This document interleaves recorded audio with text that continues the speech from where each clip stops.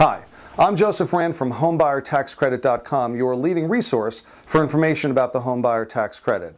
At our site, we get a lot of visitors who ask us questions about the IRS restrictions relating to filing your taxes and what you need to know about filing your taxes. Now, we're not accountants, and you should always check with your accountant before you make any decisions that involve your tax return. But we have set up some resources for you. So if you go to HomebuyerTaxCreditBlog.com, you'll see that we have an IRS page. And on that page, we have all the documents you need to include in your tax return if you're planning on claiming the tax credit, principally Form 5405, which is the form that you need for your 2009 return, which you'll file in April 2010.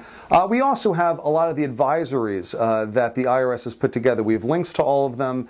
We explain what they're about, and we give you some general advice about what you need to know about filing your taxes.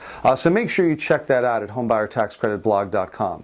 But three things we want you to keep in mind about filing your taxes and claiming the homebuyer tax credit. The first has to do with that Form 5405. Make sure that you've downloaded it. You can get it from the IRS homepage, or you can get it from our site. We link to the page that, we don't have our own form, we link to the page that the IRS provides. And that form can be helpful in explaining things to you, but that's the form you're going to need when you file your taxes so that you can claim the return, and you have to lay out all the different numbers and criteria and assert that you are eligible for it. The second thing you need to keep in mind, and this is a big one, you can't e-file. The IRS will not allow you to e-file for your 2009 return and claim the homebuyer tax credit.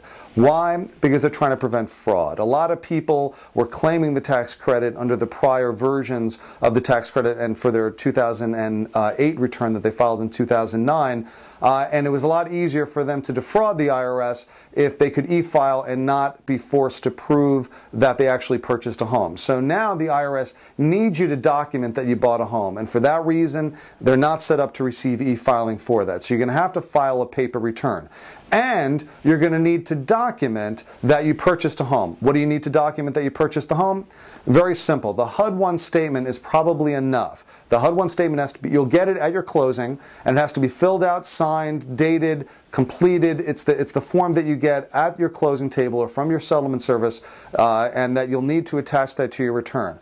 To be safe, people are recommending that you provide other proof that you actually are living in the home that you're purchasing, that you didn't just purchase a home, that you purchased a home to live in. And that would include any third-party documentation that indicates that you live there. It could be your cable bill. It could be your driver's license that you've updated. It could be a bank statement. It could be a pay stub. Anything that is written by a third party that indicates that you live in the home that you just purchased. So you can't e-file. You got to document.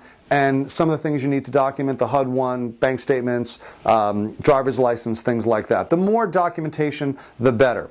Number three, you can take the tax credit off your 2009 taxes or your 2010 taxes. What does that mean? Well, most people want to get the tax credit as soon as possible. So they're going to try to claim it for their 2009 tax return that they'll file in April 2010. Okay, that's fine. And if you qualify under the income guidelines in 2009, that's great. Now, you do have to close first. Remember, the IRS needs to see documentation. So you can't send them a contract and say, I'm closing in May, here's my tax return, it's before April 15th, please give me my tax credit, I'd like to use it at the closing table. They're not going to let you do that. You're going to have to close first and then file. So what do you do if you're closing after April 15th?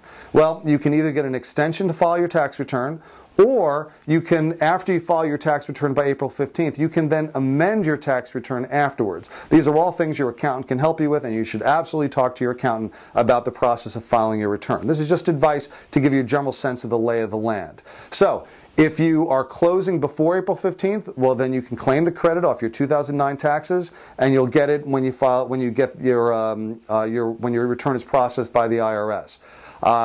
If you are going to be closing after April 15th, you can either extend your deadline, get an extension from the IRS to file your tax return, or amend your return. Now that's if you want to claim it for your 2009 taxes. But remember, you can also claim it for your 2010 taxes, which you'll file in April 2011. Now why would anybody want to wait a year to get their tax credit?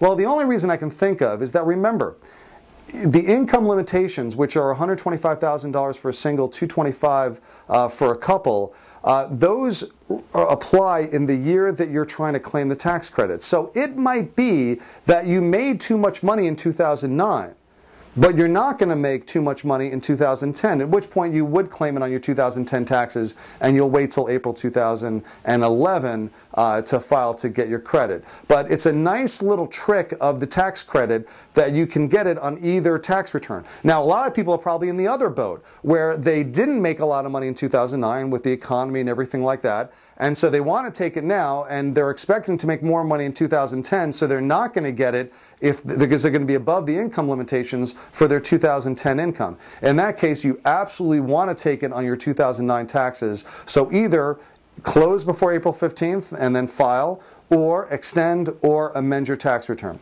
And then finally, be prepared for delays. Because of the amount of processing work that these returns are going to take, the IRS has notified everybody that these returns are going to take a while to process, and it may take you a little longer to get your refund check. So be prepared for that.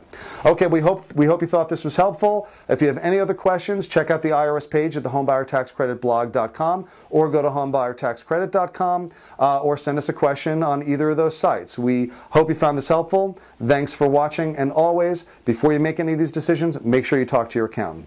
Thanks, and have a great day.